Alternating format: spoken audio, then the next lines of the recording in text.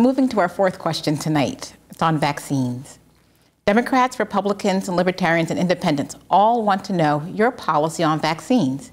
Should a COVID vaccine be mandated once it's available? And what, if any, exceptions should be allowed for this and other medically recommended vaccines? This question goes first to Governor Holcomb. Well, it shouldn't be mandated, but it should be encouraged when it's safe. And it will have to go through the proper approval from the federal government. And we look forward to working with them. And I'm encouraged by things that I read about therapeutics and vaccines that could roll out in the near term. We want to make sure that we're ready to rock and roll when it does come to Indiana, getting it out to the front line, getting it out to the most vulnerable, getting it out to our schools and long-term care centers, et cetera. That's the task force that we've put together already to make sure that we can get it out as quickly as possible, therapeutics as well. Thank you, Governor. Next, we go to Mr. Rainwater. Thank you. I am absolutely opposed to mandating vaccines, masks, business closures, the closures of churches in violation of the First Amendment, or any other government mandate that decides whether or not someone is put at risk.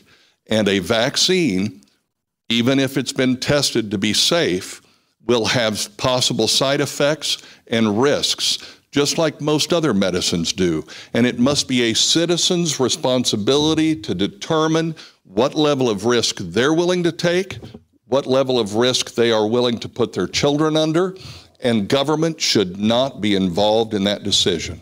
Thank you. Thank you. And finally, Dr. Myers. You know, vaccines overall are some of the most cost-effective and important investments that we've made as a society, and they have just proven to be lifesavers over 100 years. We know that there today is no safe and effective vaccine approved for COVID-19, but I'm hopeful that when a Biden-Harris administration takes office and we have a new CDC and FDA director, that one will be forthcoming. I know that they'll look at the research and they'll follow the recommendations of the manufacturers and carefully look at any restrictions so that there may be some patients for whom the vaccine is inappropriate and therefore wouldn't be recommended.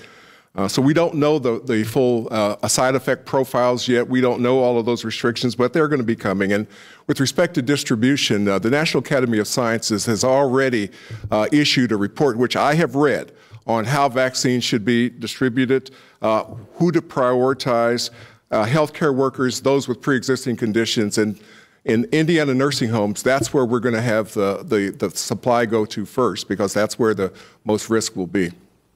Thank you. And we have a rebuttal from Governor Holcomb.